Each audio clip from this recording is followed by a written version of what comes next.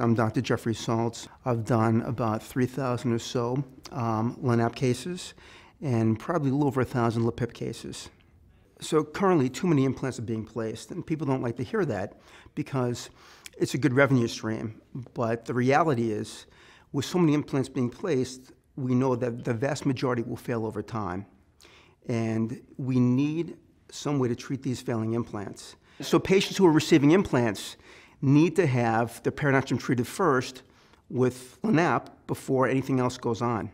They should not have implants placed until their perinatal is stable and healthy. And that does not mean initial therapy. That means definitive modalities such as surgery and/or laser surgery. Well, there are really three treatments available for treating failing dental implants. One is to remove the implant, which is not the most favorable. The other would be to go ahead and take off the restoration, lift the tissue up, and do conventional guided bone regeneration. And the problem is that oftentimes you lose tissue. And in doing so, the outcome isn't very good because patients are typically very unhappy. So the best modality would be to use the LAPIP procedure, where all the tissues remain intact, and we're able to eradicate the infection and potentially regrow a lot of bone. So I had a young woman come in who had 2 implants placed in the maxillary anterior, the 2 front teeth. Both implants had tremendous amount of bone loss, and there was a lot of pus coming out, which I know sounds gross, but purulence does occur whenever there's an infection. The tissue was purple in color, and whenever she lifted up her lip, pus would extrude out of these areas.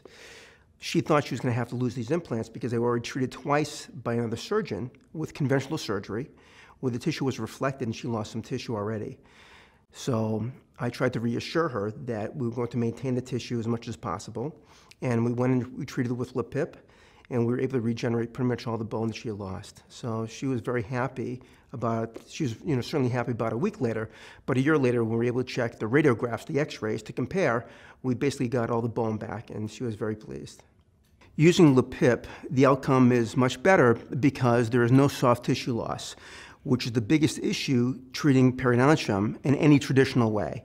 So by using LAPIP, we're able to maintain the soft tissue height, which maintains the aesthetics, and hence the patient outcome is much better.